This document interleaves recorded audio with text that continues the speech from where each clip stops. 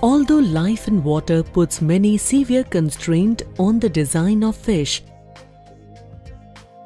it has similar body shape like that of a boat.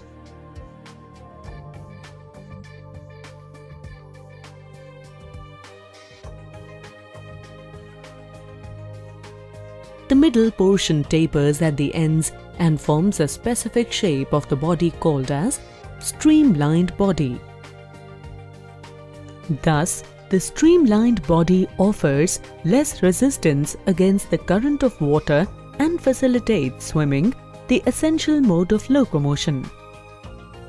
Each fish has a set of vertebrae and segmented muscles that continue from head to tail. This group of bones and muscles help the fish to propel itself from side to side as it swims through the water. During swimming, the muscles of the fish body are highly active. The muscles of the front part of the body make it to curve on one side, and simultaneously the tail part of the body swings to the opposite side. Now this similar position is just reversed and the fish swims a little ahead. The front and the tail part of the body curve to the opposite side.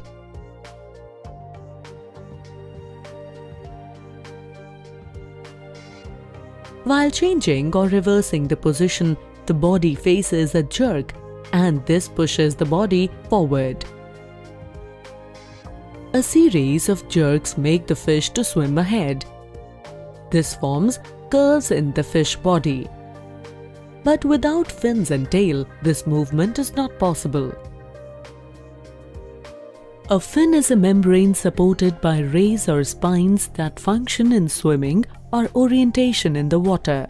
The movement in fish is supported by fins and tails on the fish body.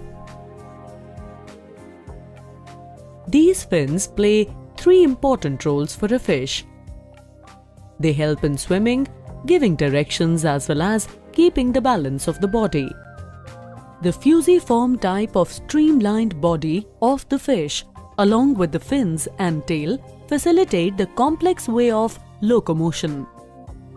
Hence, inspired by this mechanism, underwater divers wear fin-like flippers on their feet to help them move easily in water.